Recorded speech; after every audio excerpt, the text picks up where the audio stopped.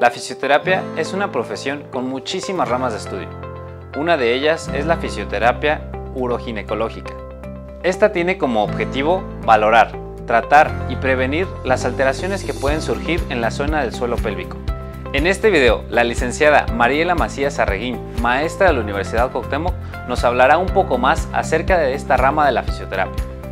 Bien, pues la fisioterapia del suelo pélvico es una especialidad de la licenciatura en la cual vamos a estudiar toda la parte o los componentes del calvo, que es la cavidad abdominal, lumbo, pelvi, perineal, es decir, todas las regiones anatómicas musculoesqueléticas, evidentemente, que alberga la zona abdominal y pélvica.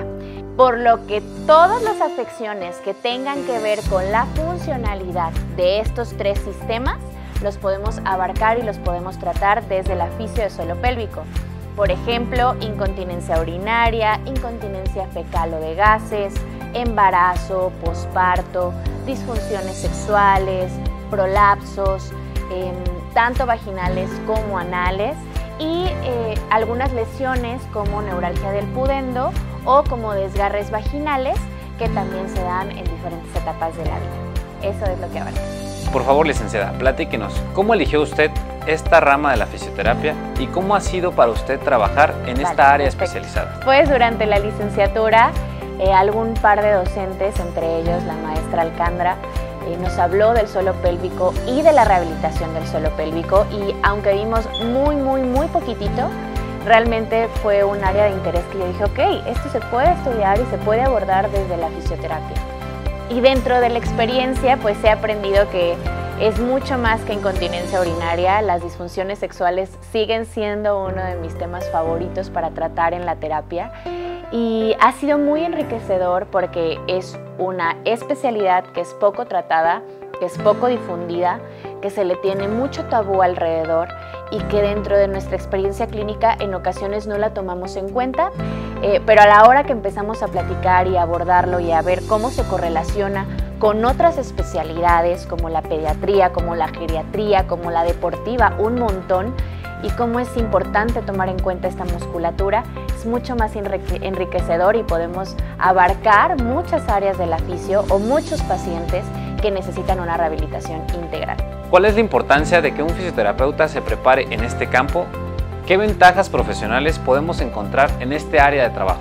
Realmente el área de trabajo es muy extensa.